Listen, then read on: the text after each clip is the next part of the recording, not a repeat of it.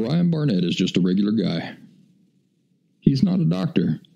He has no legal license in any field of mental or emotional health. Brian Barnett merely shares the insights he's gained from his personal experiences for anybody who may choose to use such information as he or she personally chooses, while accepting full responsibility for his or her own individual thoughts, feelings, behaviors, and actions. Brian Barnett assumes no responsibility whatsoever for anybody's individual choice to expose himself or herself to any information that Brian Barnett shares, and by listening to this program, you're acknowledging that you, and only you, are responsible for your own thoughts, feelings, and actions. Testing. Happy Thursday, everybody. Welcome back to The Last Symptom. I'm Brian Barnett, the creator and host. I'm so glad you could be here this week, or, maybe this is your first time. Either way, it's good to see you.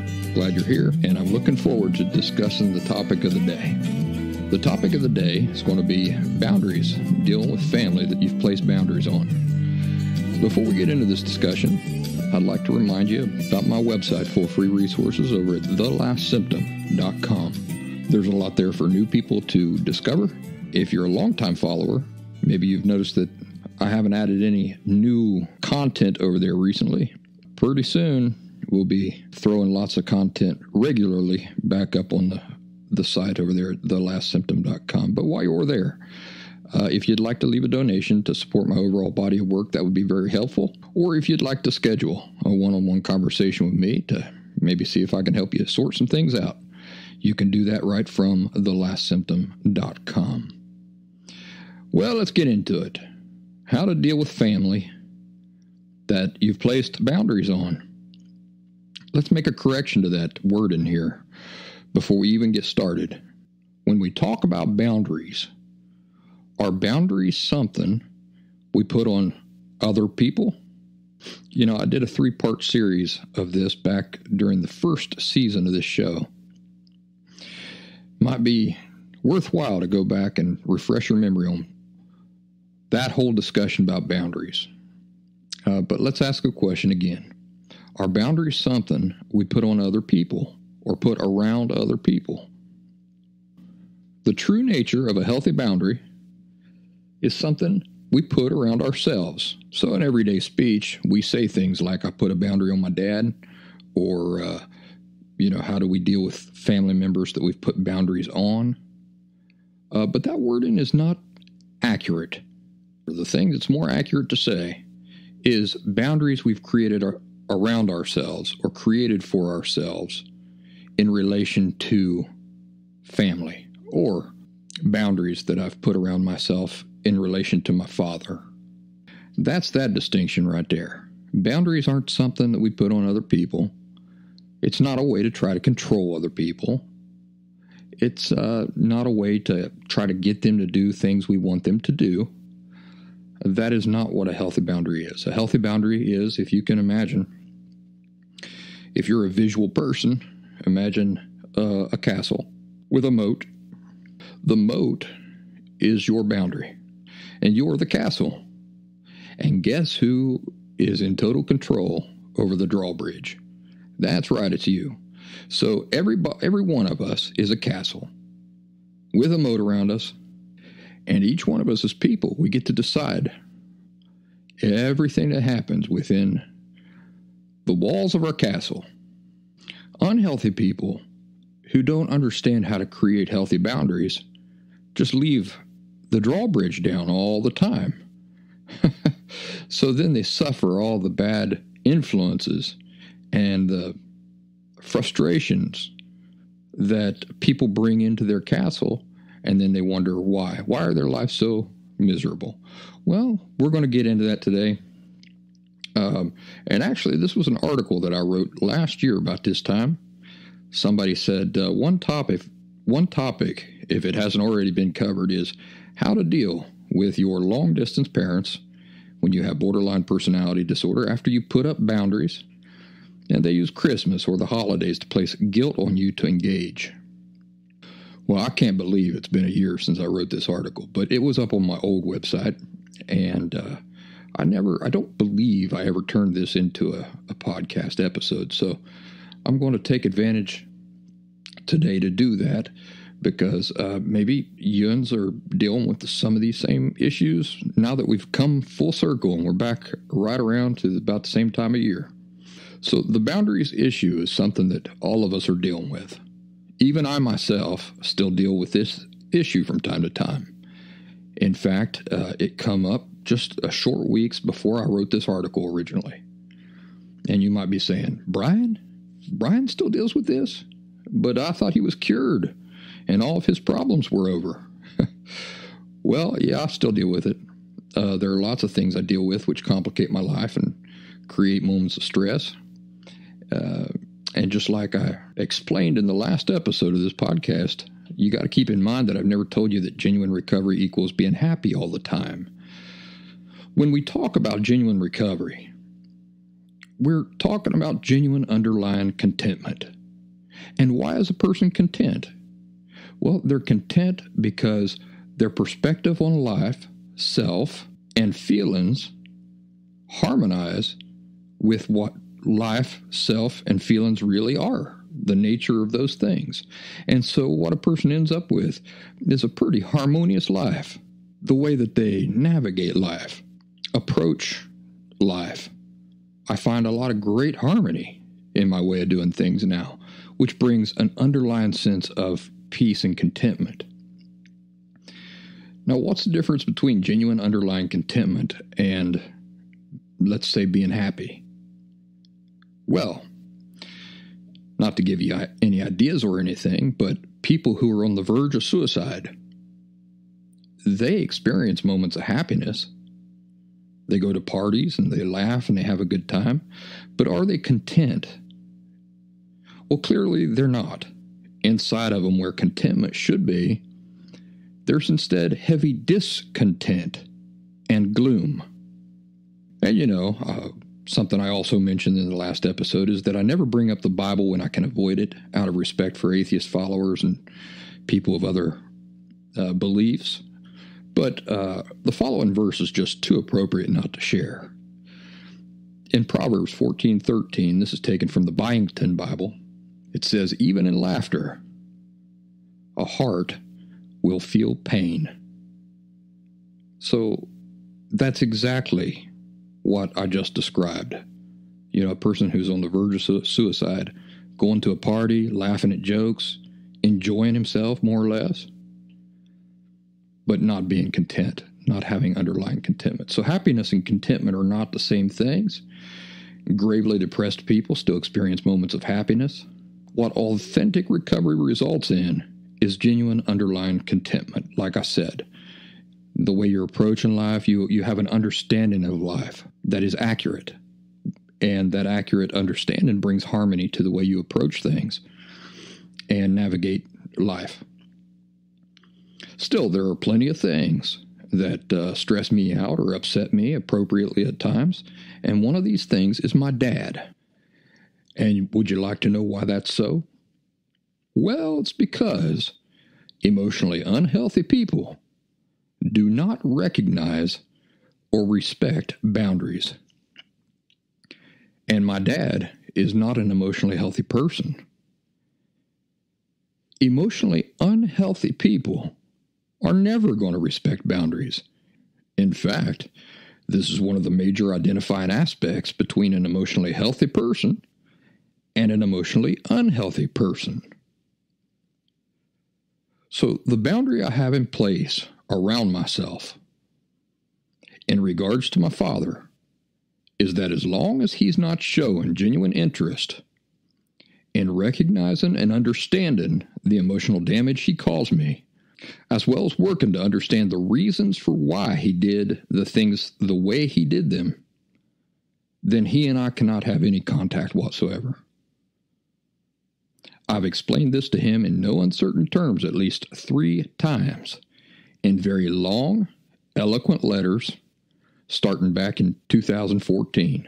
My requirement, therefore, fundamentally involves a demonstration from him that first, he accepts responsibility for what he did, and secondly, that he feels genuine remorse for it.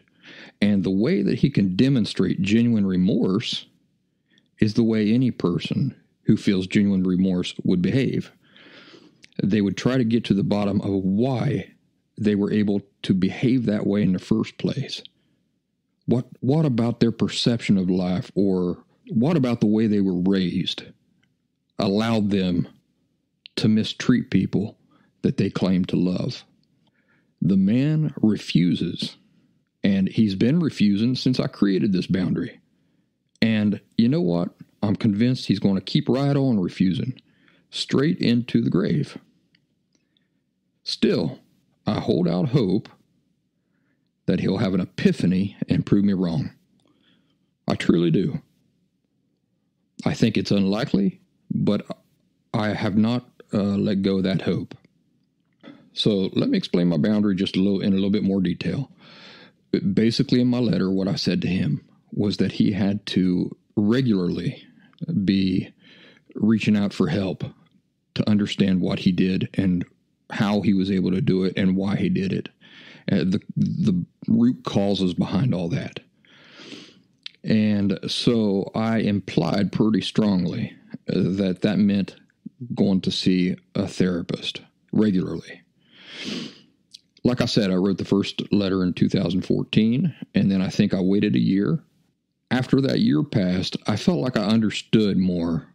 So I felt like it was fair and right with my stronger understanding of things to sit down and give him the benefit of the doubt and write another letter. And I'll tell you, the second letter I wrote, it was much more respectful. Instead of just sounding angry and demanding, it was a lot more respectful.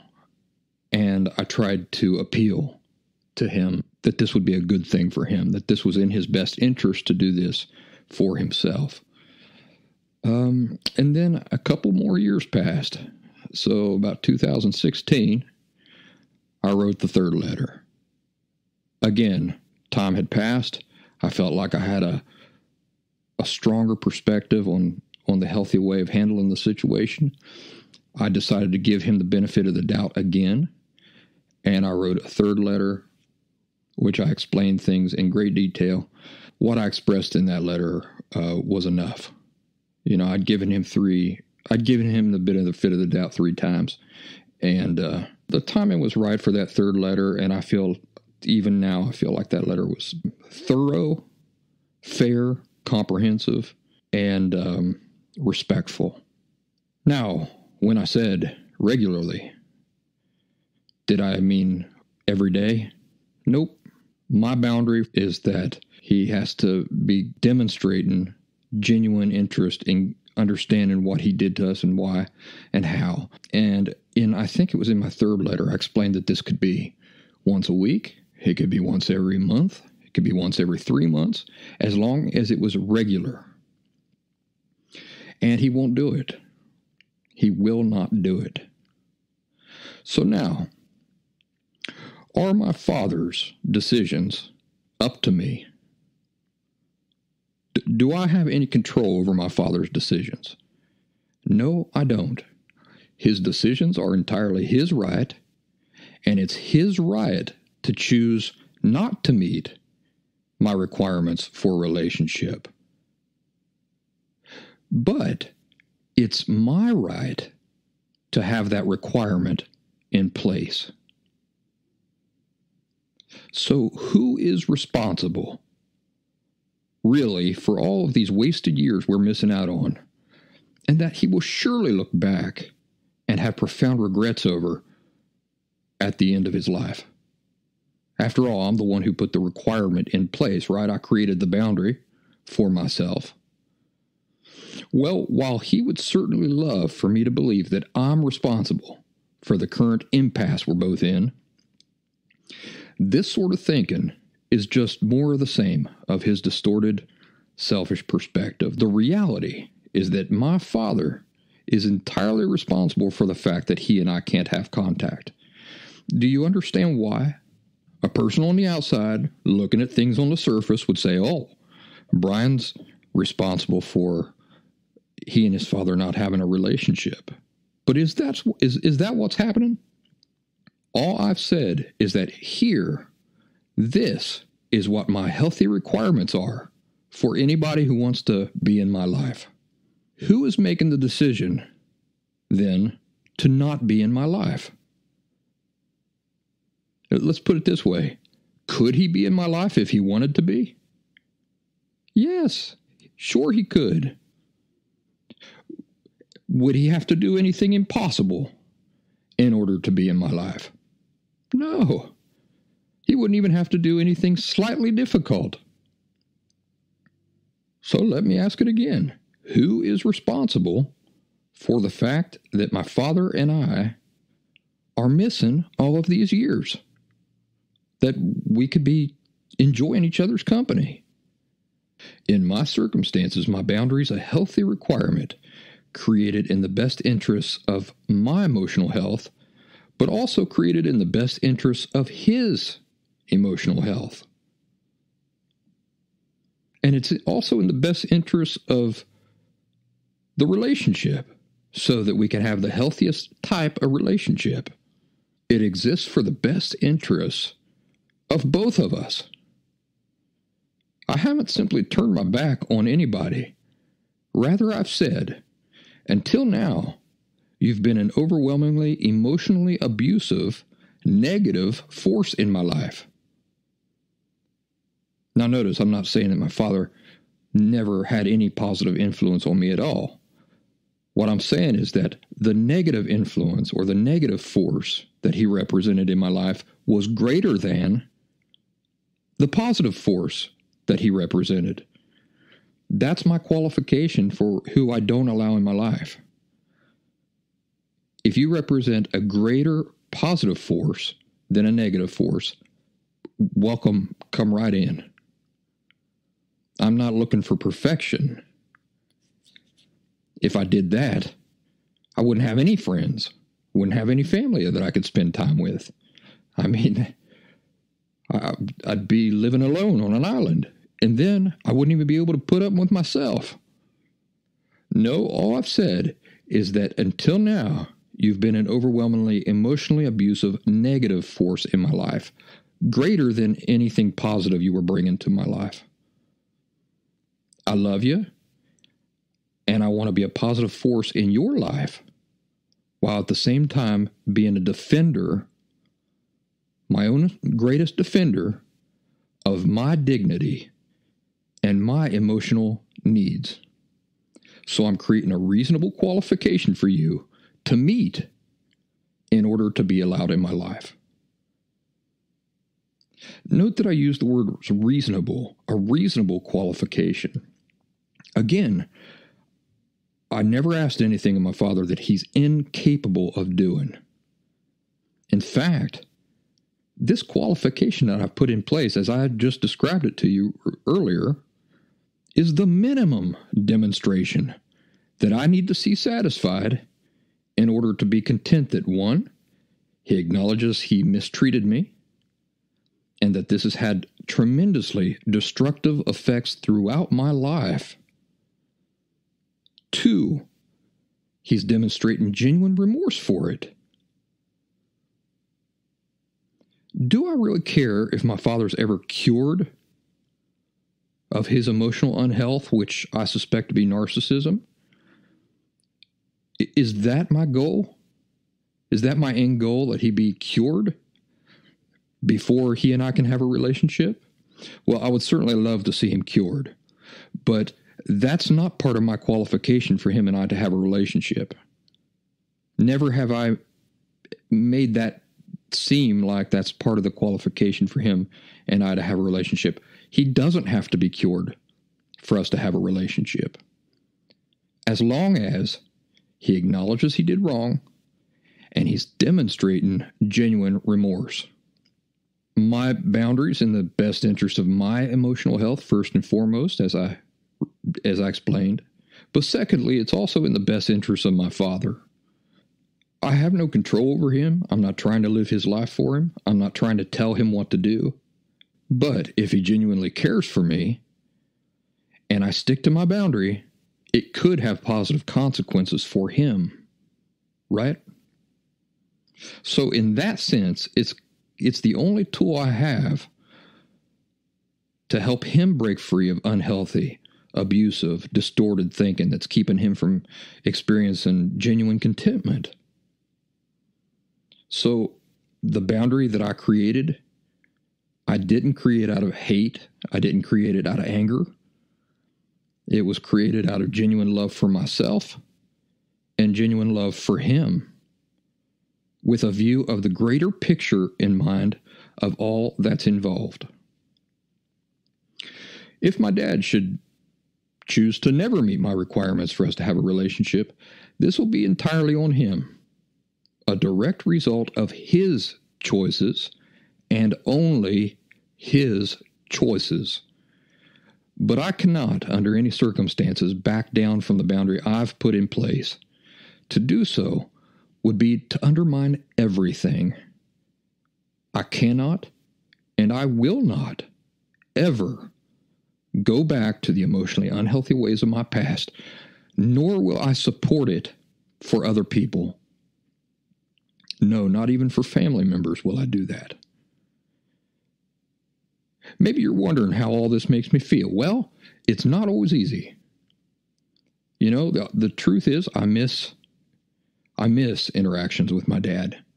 He has a lot of good qualities, but nothing excuses the damage that he's directly responsible for in my life, my brother's life, my sister's life, my mom's life. Nothing excuses the emotional abuse I endured from him when I was a helpless, innocent child, entirely dependent on him. The gross abuse of his responsibility and authority as a father, and the tremendous loss and pain I've suffered in my life since, not to mention the harm I've caused myself and the harm I've caused others while under the lasting effects of his abuse. I look at my brother who spent decades in emotional agony, destroying himself with alcohol.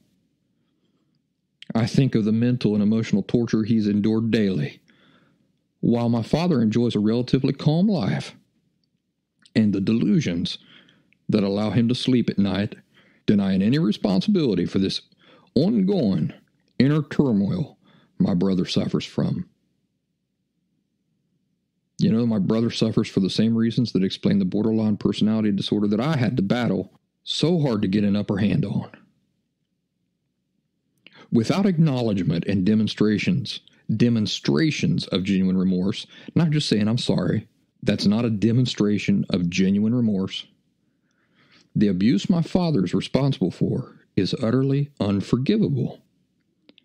The damage he's caused is too serious, too far-reaching, and much too destructive to just shrug off once I gained a clear understanding of the true nature of that abuse. So my father must acknowledge it, and he must demonstrate genuine remorse if he's ever going to qualify to be allowed back in my life. There are grave, sweeping, large picture issues in play here. You know, you have to shake off the pinhole spotlight vision, which is denial, and learn to see the greater picture of all that's in play in these circumstances to truly grasp the gravity of it all. So what happens when family members, in my case my dad, refuse to acknowledge the boundaries we put into place? Well, this is natural. It's to be expected. And so you might as well get used to it and have a plan in place for how you're going to deal with it. As I said at the outset, emotionally unhealthy people do not respect or even acknowledge such boundaries in most cases. It reminds me of gun-free zones and hardened killers. You know, they're the last people on earth who are going to check their pistol at the door.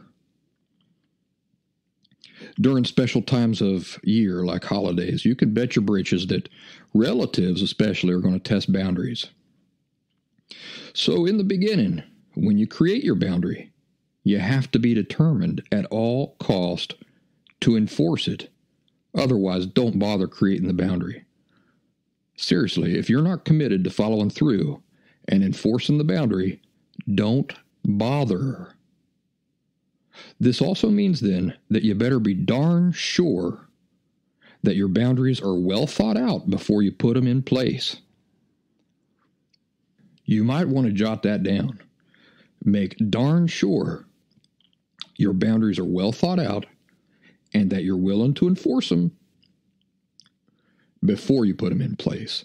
Also, it's my recommendation that you don't just jump up to cutting people entirely out of your life as your first boundary. Start small and work up to that. You know, that boundary, not having my father in my life because he's not willing to do the very minimum that is required for him to be in my life, that's not my preference. My preference is not to have let's say it this way. My preference is not to live my life not being able to have any contact with my father. That's not my preference. But you might remember once upon a time I said, love, authentic love, sometimes takes choice out of the equation. Sometimes genuine love says, this is what you must do. And that's the situation I've found myself in when I finally created that boundary. So, in the circumstances of the person who, for example, asked the original question and the parents aren't even in the same state, I'll be honest, I'm not sure what the problem is, because the only issue I can imagine is lack of enforcement. You know, let me repeat the question as it was written. How to deal with your long-distance parents when you have, let's say, an emotional disorder after you've put up boundaries and they use the holidays or whatever to put a guilt trip on you or to try to get you to engage. All right. So do you got the scene in mind? You're in Arizona and your parents are in Indiana. You see, that's why I say, in these circumstances, when the parents aren't even in the same state, this isn't a boundary problem. This isn't a problem about making boundaries. This is an enforcement problem. So if the issue is a lack of enforcement, that's not the parents' fault. Rather, it's your fault. It's the person not enforcing the boundary. So phones today have block features. Letters don't have to be opened. Nobody who shows up on your doorstep has to be let into your house. Packages can be returned to sender or denied delivery. The only reason anybody has access to you is if you are allowing it. Remember, you're a castle. There's a moat around your castle. People can only get in if you are letting the drawbridge down or leaving it down and just letting any kind of riffraff walk right into your castle. Yeah, this is not complicated. You might want to make it complicated, or perhaps you don't respect the importance of enforcing boundaries. Maybe that's the problem you have. But the thing in itself is not complicated. The bottom line is this. If people are able to consistently ignore your boundaries, that's your failure, your fault, not theirs. And frankly, there's no excuse for it. No matter what excuse you can think of, there's no excuse for it. You know, early on when I started this work, one thing I quickly learned is that 99.9% of the time when I was asked the question about how to enforce boundaries, the person who was asking was never really committed with their boundary to begin with. For some reason, they believe the principle of boundaries changes when it involves somebody who's related to them, especially somebody like a parent or a sister.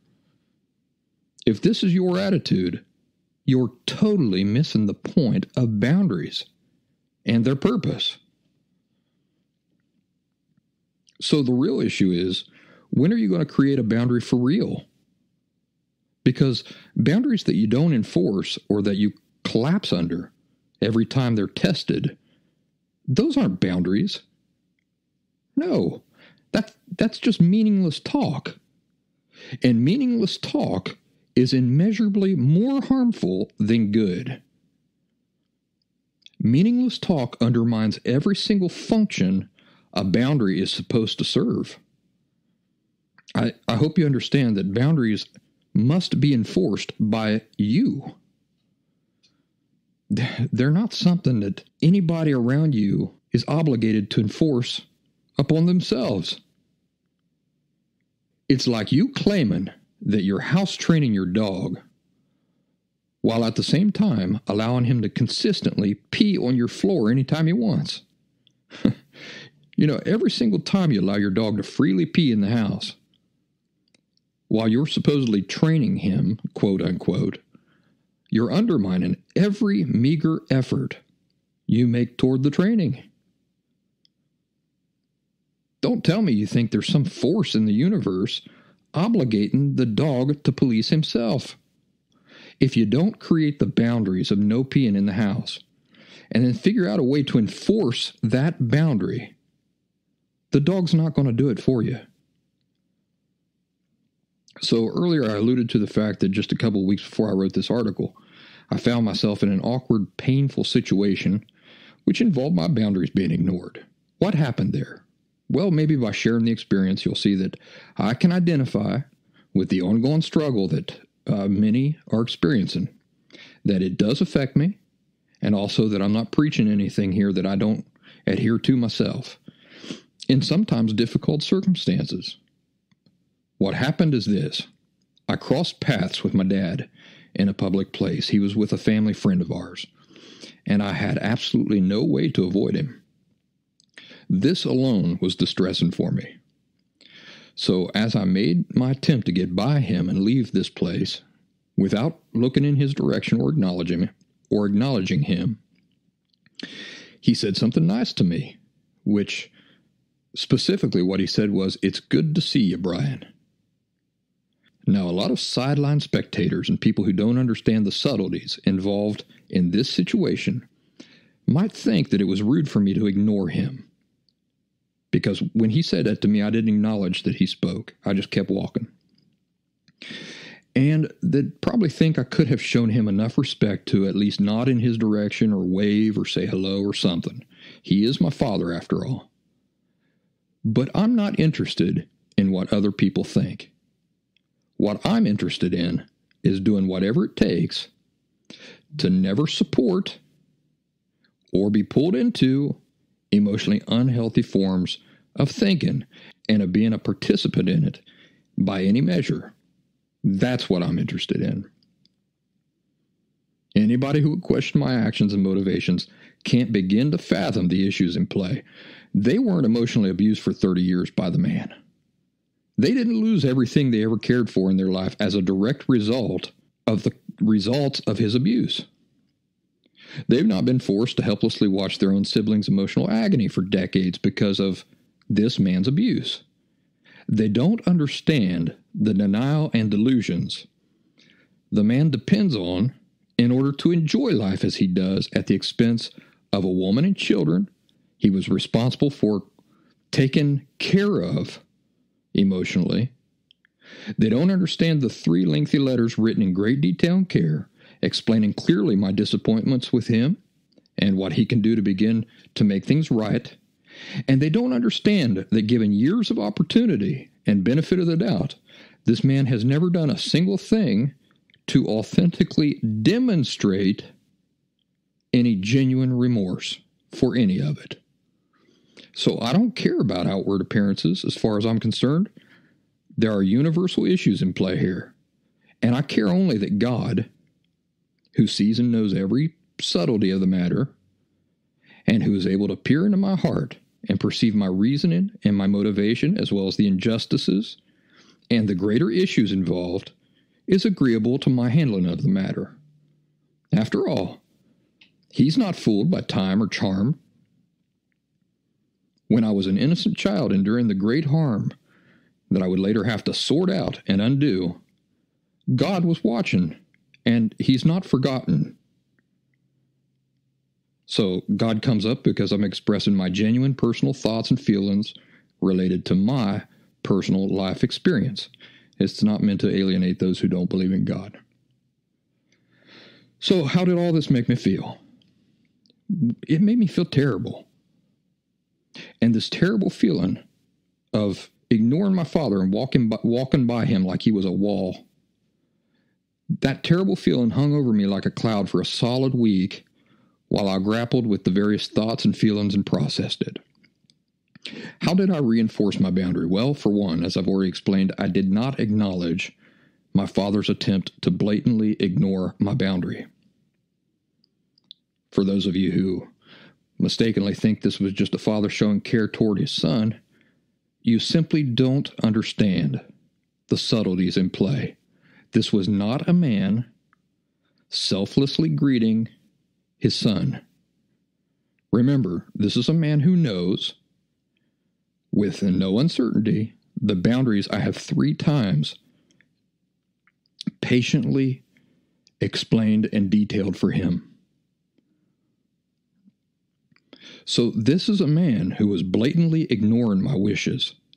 He was testing my resolve, and he was refusing to recognize me as an adult, free agent with feelings that must be respected and honored. And he was purposely disrespecting me.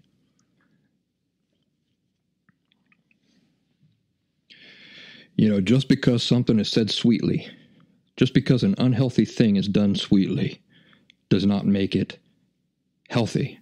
It's still unhealthy, isn't it?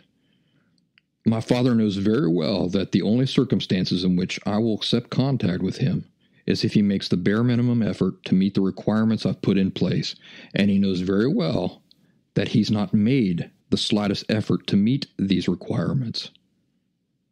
In early episodes of this podcast, I explained how emotionally unhealthy parents, and especially narcissist parents, view their children. The perspective they have toward their children, which is the near equivalent of being an owner of inanimate property. And I've used an example of a chair in my house. I care about the chair in the sense that it's mine, but do I care about the chair from the chair's point of view? Of course I don't. Instead, it's a totally selfish form of care. What the chair provides me, how it enhances my life. And love never has this perspective of other people.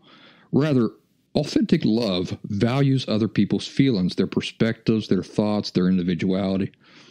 So my father's greeting, in the context I've explained, was not a simple greeting. It was a reflection of this same attitude, a total disregard for my feelings, for my thoughts, for my needs, for my boundaries. So I could not, under any circumstance, make the mistake of viewing it as something harmless and thereby once again becoming a participant in this twisted dance of emotional unhealth that only I and people in similar circumstances could ever hope to truly understand the subtleties of. But I didn't stop there in the reinforcement of my boundary. No, later I got into contact with that family friend who was with my father, and I asked to talk to him privately. I did this because I know that this man is somebody my father admires. So I explained everything to the friend that I've just explained to you here. I then asked him to make it clear to my father that I consider every violation of my boundaries as harassment, and that if he continued to ignore my boundaries in future scenarios, that I would take additional action. So the friend was taken aback, but he assured me that he would have a serious conversation with my dad and express everything that I asked him to pass on. Then I spent days reinforcing in my own head the reasons why I absolutely, without fail, have to do things the way I'm doing them. I also spent many days reminding myself of the seriousness and the gravity of the issues in play. I felt very sad, and I had to constantly remind myself that I'm in this situation not because of anything I have done or have not done, but that it's my father who's responsible for this mess. It began when I was born, and he has not learned a thing from his mistakes, nor has he ever acknowledged or accepted responsibility for his serious abuses, even now, 44 years later. Why not? Because I'm the first and only person to ever place true boundaries on him and to have the strength of character to enforce them. If somebody had done this for him decades ago, it might never have fallen on me. But here he is, still disregarding everything and everyone for his own selfish, self-serving, delusional interests. You know, from his perspective, I'm sure he thinks that he's being so nice, and here I am being so rude. That's the delusional part of it. That he can't see how he's turning all of that around and seeing it completely incorrectly. He's still trying to treat me like an inanimate piece of his property with total disregard and lack of respect for me as an adult free agent with my own thoughts, feelings, needs, dignity, and inherent standalone rights. So you, who are dealing with similar circumstances, remind yourself often that you didn't create this situation. On the contrary, you're the only one doing anything to clean it up. It's a lonely responsibility. It's a lone hero's job. But somebody has to do it. So if you've made any progress at all, now is not the time to waver and slip and fall and be engulfed again into that whole cloud of emotionally distorted influence and thinking. There's more involved than simply your authentic recovery. Also involved is your responsibility to do the only thing you can do for your loved ones that has any real chance whatsoever of helping them also eventually come to their senses and make a change.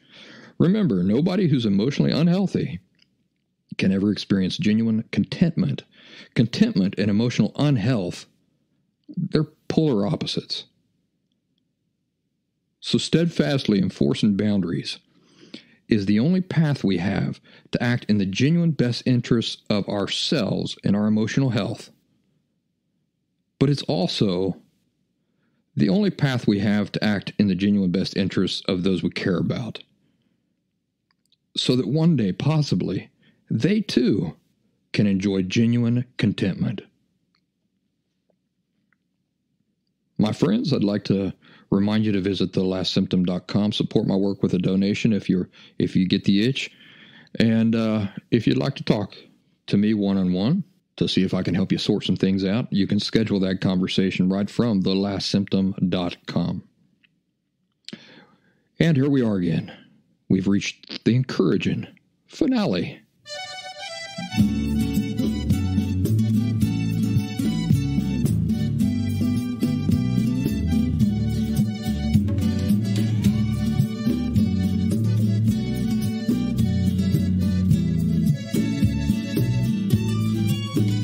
Years ago, I took my 3 nieces to Walmart to the toy section.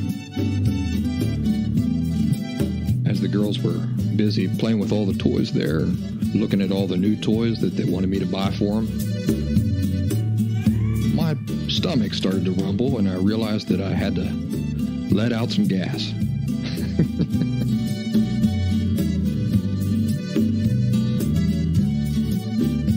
So I looked to the left, and there was nobody.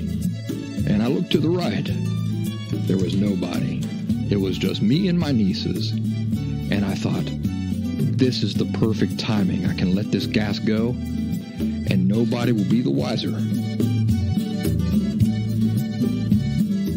So I let her rip.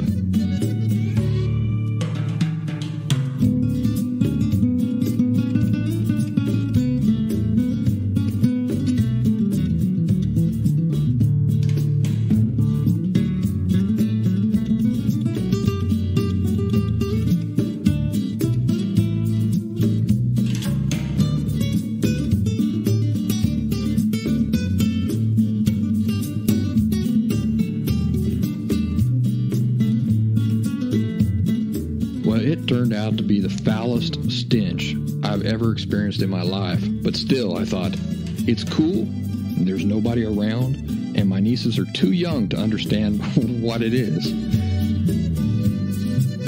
All of a sudden, a family of 4 turned down the aisle that we were in. And as they were getting closer, I was starting to panic, but then I thought, wait a second. If they smell it, they're just going to think that one of my nieces has done this. Well, as this family of 4 got right up to where we were, my oldest niece swung around all of a sudden and she said, "Uncle Brian, you stink."